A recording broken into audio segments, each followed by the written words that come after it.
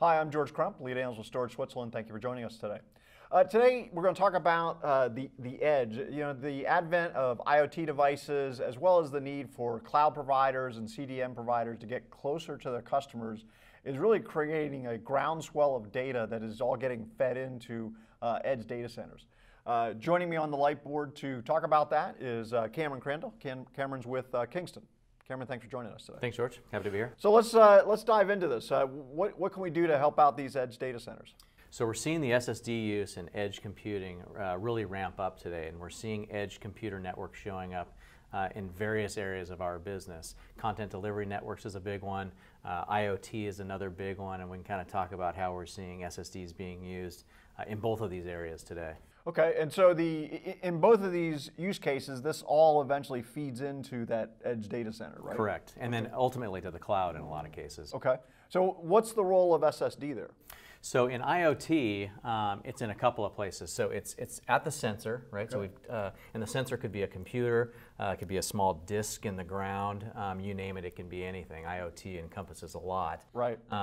For lack of a better term, sensor, there's a storage device at the sensor. Okay. And then at the edge server, we've generally got larger scale storage in the form of rack mount enclosures. Mm-hmm. But the important thing here is we need very fast performance here in the storage because we're taking in typically a lot of data.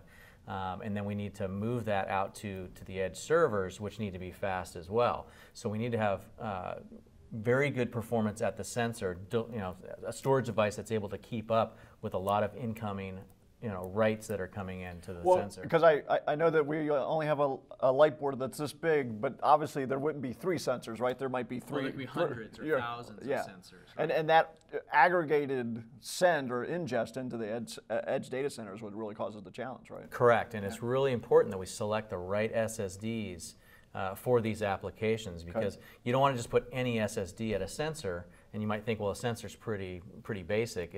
That's not the case. You can sometimes have large amounts of writes coming into a sensor, feeding in data from whatever it's sensing, and then bringing it out to the server. So we need to have really fast SSDs here that are designed for this type of an application. And then out at the edge server, we're typically doing a lot of reading here. Okay. So the data's coming in and then it's being read out. So we need to have the proper SSDs here as well. So selection of the SSDs in this environment is critical. And is it being read for local processing or read to be sent to the cloud, or both? Both. Okay. There's local processing that's going on, but ultimately, typically in IoT, it's going out to the cloud, Gotcha. to the company that's processing that data. Gotcha. Okay, so then what about CDN? So CDN's a real common one. We're all getting our TV from apps today, right, as opposed to through the networks.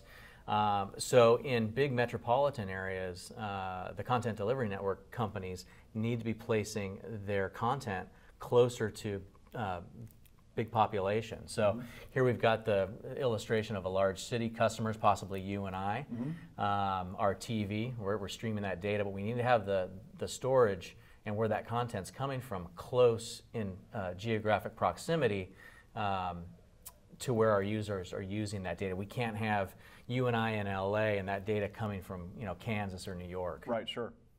And then what are the attributes of the SSDs here?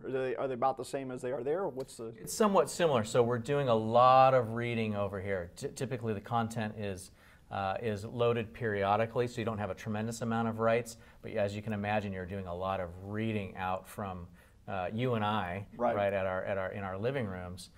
We're getting that content from servers that are local. Yeah, I would think that would be a very read-intensive workload. It is. Okay. But we can't just use any SSD here, right? Okay. We need to be using enterprise-class SSDs for these applications and make sure we're not using, the wrong SSD. Right. And so we've talked about some very specific characteristics of SSD. What are you guys doing at Kingston to kind of fine-tune for that environment? So we design our enterprise SSDs to deliver performance more around consistency than trying to reach big numbers for, say, a data sheet or to put on our website. Gotcha. So some examples of that are I/O delivery, so the I/O that we get from the drive, as well as latency, the time it takes for that command to do one round trip command. So instead of trying to reach a giant number on a data sheet of, say, 550 megabytes a second. We want to do more consistent deliveries of performance. So instead of hitting 550 in our peaks, maybe we're going to do 520 megabytes a second, but we're going to do that consistently all the time. Yeah, and I would think in both of these environments, consistent delivery is probably the more valuable attribute, right? It is definitely. I mean, in the client computing world, what you and I do on our computers every day, this might be a benefit to us. But in the data center, our customers want more consistency around this delivery. Yeah, I mean, if I'm used to it taking 3 seconds to have the movie start playing, the fact that it happens in 1 second occasionally is no big deal. But if it takes 3 minutes, I'm kind of frustrated, right? Correct. So Cameron, obviously the other thing we talked about a little bit here is the read-heavy nature, especially in CDN, and kind of the write-heavy nature here and read-heavy nature here. How do you guys optimize for those different types of environments? So in our enterprise line of SSDs, we're, again, tuning for that performance consistency. So the way we write our firmware algorithms, it's more designed around delivering that consistent level of I/O. We don't want to have Christmas tree patterns in our I/O delivery. This can cause problems in both of these applications. Sure. And for client computing applications, we can have this, and it's okay. But for data center use, we want to make sure that the data flow that we're delivering is coming in at a very consistent manner. Again, both for the I/O as well as latency. Latency is key as well. If we have latency problems, it's going to show up here. Very much so here. It can even show up here as well. So the way we design the SSDs during our development is really around that firmware coding. We've also got some hardware features on the drive where we use big DRAM caches. That enables us to smooth out these delivery lines and so forth. So I was just going to ask you about that. So bigger DRAM caches is one thing. Without giving away, I guess, the secret sauce, give me some ideas of what some of the things you're doing in firmware.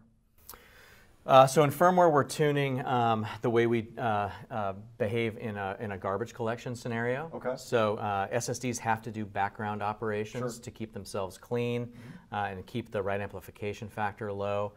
So when we do our garbage collection routines is critical. The host commands that come in from the operating system to do its own internal house cleaning on the drive. Because we're power fail protected on our SSDs, we can select whether or not we do that command that's coming in from the host, or we acknowledge that it was done, but we don't necessarily do it right at that point in time. Gotcha. So there's a lot going on in firmware and in the host commands that are coming in from the host, and the way our firmware behaves is going to determine what this data flow looks like. Gotcha. So we're very conscious of that in the development of those drives. So it's a combination of, I guess, software, although in the form of firmware, and then also in how you physically design the drive itself. Yeah, big DRAM caches. We use over-provisioning on the flash itself. Sure. So even though you're buying a 480 gigabyte drive, there's actually 512 gigabytes of physical flash there. The more flash space we have, the controller has more room to do its kind of background operations, and all of that helps smooth out this performance delivery. And I guess for me the big takeaway is to really pay attention to this kind of consistent performance over peak performance, because that's what you want to make sure is going to happen. Is you want your SSD to perform the same under load, right? Exactly, and we call that quality of service. It's the predictability of performance from the SSD, and that's what we design around. Okay, great. Cameron, thanks for joining us today. Thank you. Well, there you have it. I'm George Crump, lead analyst with Storage Switzerland. Thanks for joining us today.